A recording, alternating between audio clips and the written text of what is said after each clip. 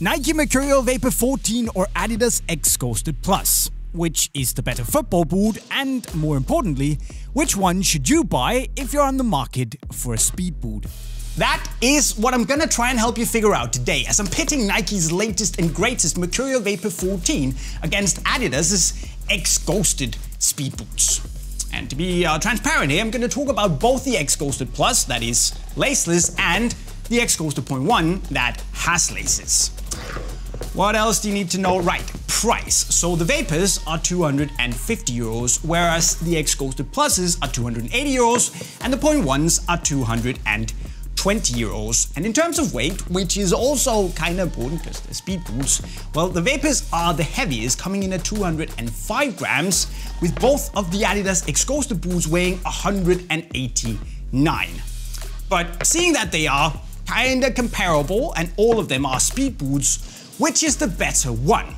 Well, this is the Vapor 14 versus X Ghosted boot battle, and we're gonna find out.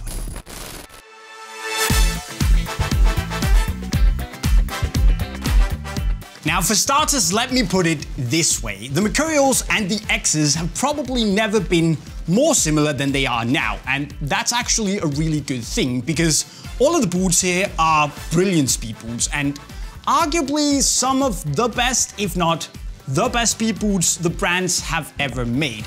They all fit your feet really well, they're super thin and very minimalistic, and while the upper constructions are different from an engineering point of view, they all give you a relatively soft and pliable fit once you've broken them in.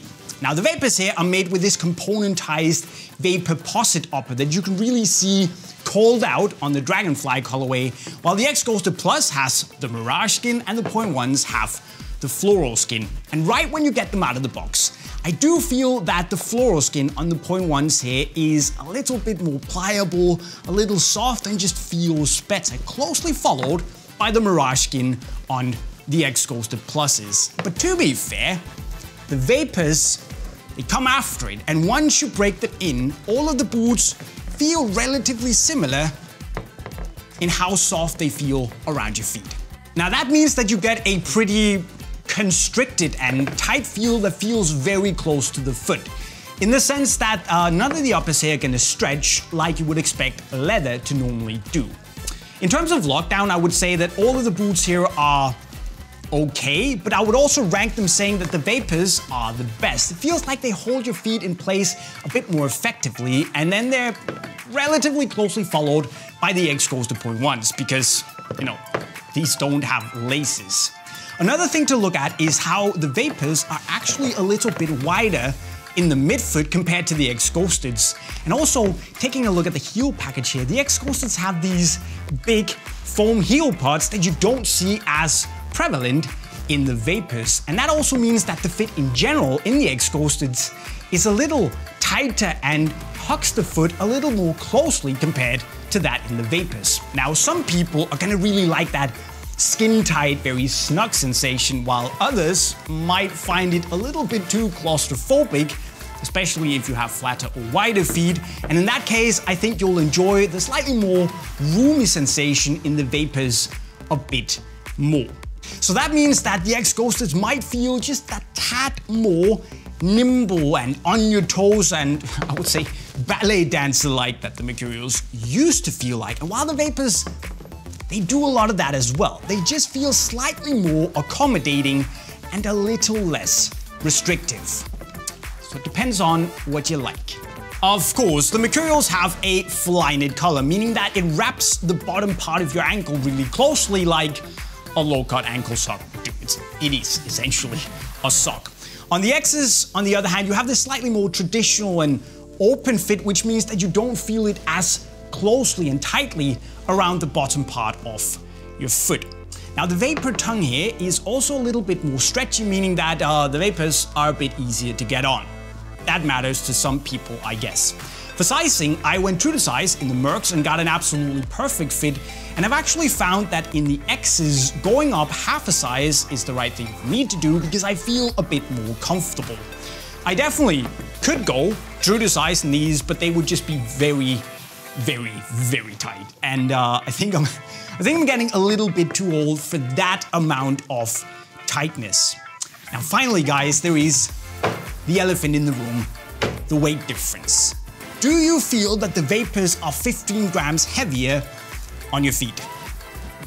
Well, yes, you do. It is noticeable, but while I would have liked the Mercurials to be in that 190, 195 gram range, it's not a deal breaker, for me personally at least, that they weigh a little bit more. So if you like that really nimble, on your toes, lightweight sensation, all of these boots are gonna be fine, and in the grand scheme of things, I think you're gonna like them all.